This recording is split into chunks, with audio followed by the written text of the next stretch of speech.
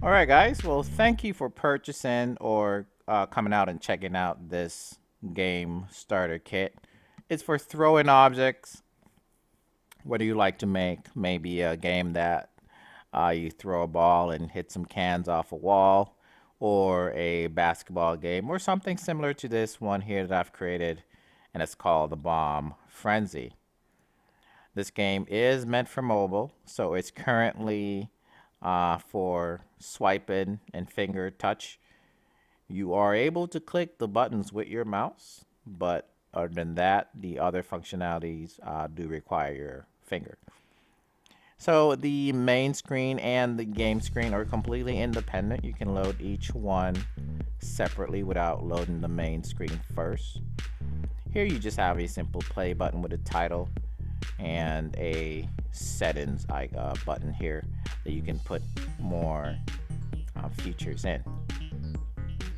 Really easy here to customize. You got your canvas and main menu with your button. You can change your on button click.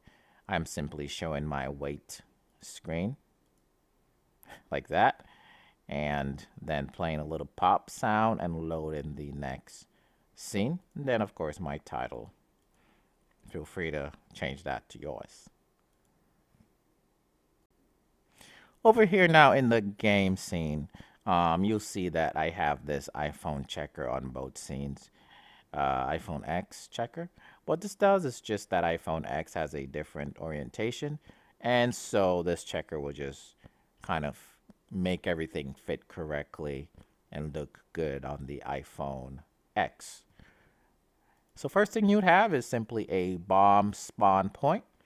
And this is just a position in space where the bombs spawn. It's the one that spawns right in front of the screen right here.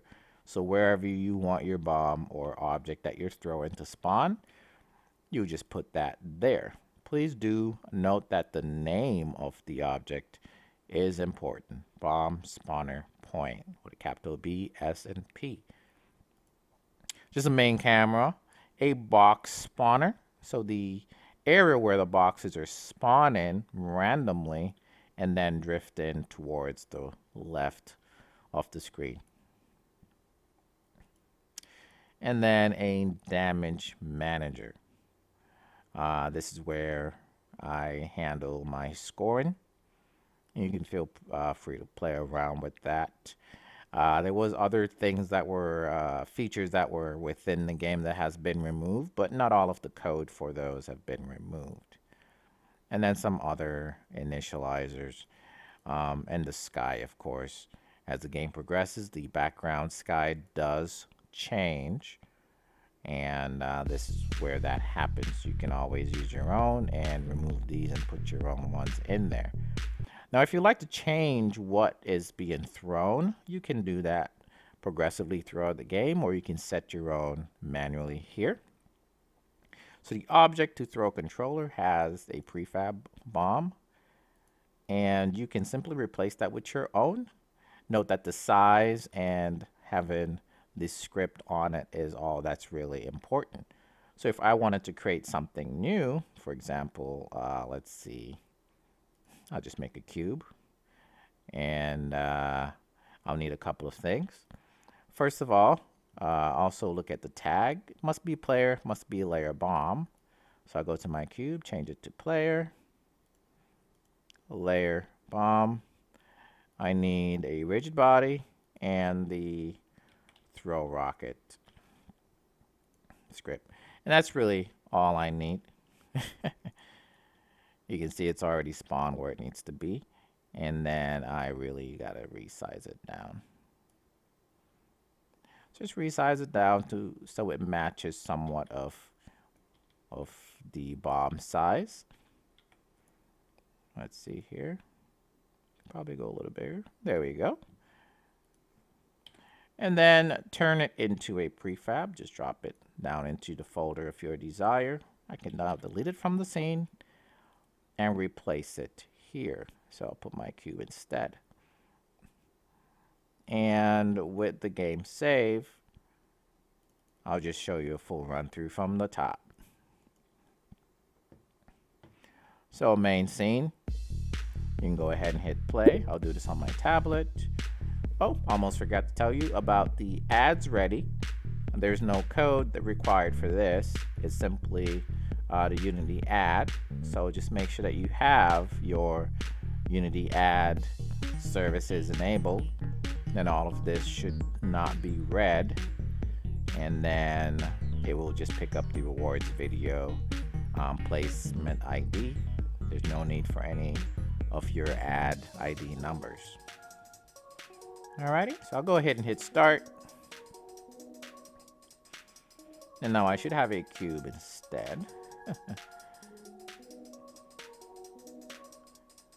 Oh, one other thing I did not do. If I can at least hit one. It's kind of heavy. The cube is the weight of the cube. Notice the bomb here, the mass is just a 0.5 and mine is actually a 1. If I just do that, then I should be set. So guys, again, thank you for checking this out. This is perfect for anyone that just wants to make any kind of game that's similar to this one, where you can just throw stuff and blow stuff up.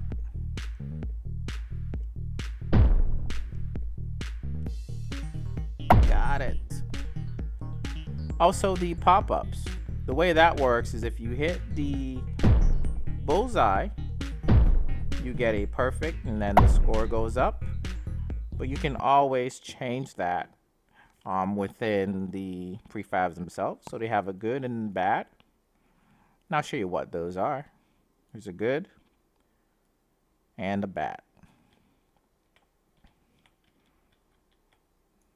So you have your target anytime you hit anywhere here. And then these other points would be like a perfect or good or nice. And you get a better score for that. Now as for the pop-up for the good, nice, and great, those are these right here. Good, great, nice, perfect. So you can always change these. You can simply